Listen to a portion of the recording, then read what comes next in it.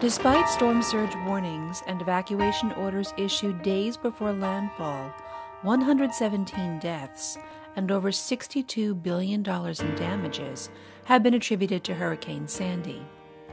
When it made landfall in the tri-state area, the then downgraded superstorm shook the very foundation of coastal communities and the people living and working in them.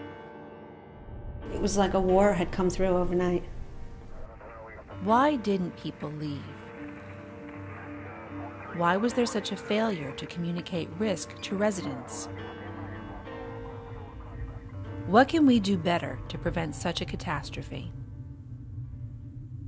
Since the storm, the NOAA Sea Grant Network has been actively engaged in the recovery effort, and through social science efforts like the $1.8 million Coastal Storm Awareness Program, has helped to improve public understanding and awareness of natural hazards and associated risks.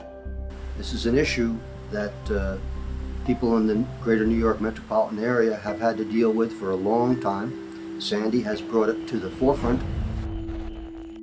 Findings are featured in a new short documentary produced by the Connecticut, New York, and New Jersey Sea Grant programs. Addressed in these findings is how to strengthen storm warning messaging and make local authorities seem more engaged during these times. Emergency briefings issued by National Weather Service can be a very effective tool for motivating residents to take action during coastal flood events.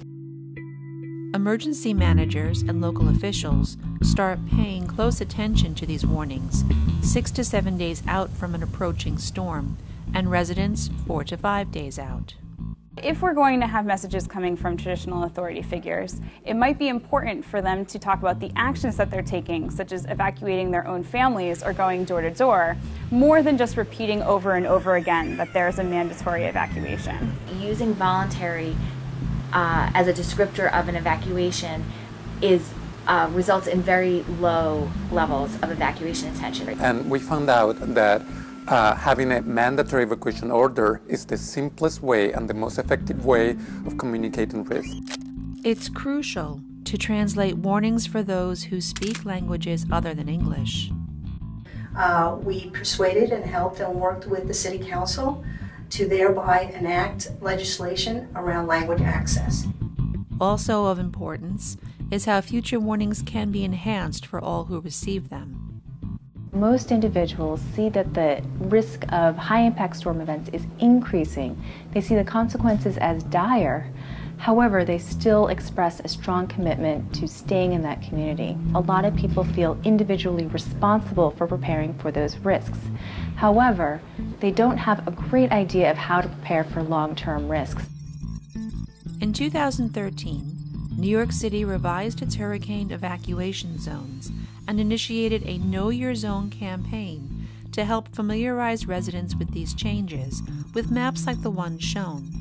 Sometimes they put collars on a stop sign that say, this is, you're in a storage zone, or this is how high the water could go. I think we need to continue to reinforce those visual representations of how far inland the water can go and how high it can get. Even if residents have all the necessary information to make an evacuation decision, they may be hesitant to do so if they are elderly, disabled, or have pets. These storms will not go away.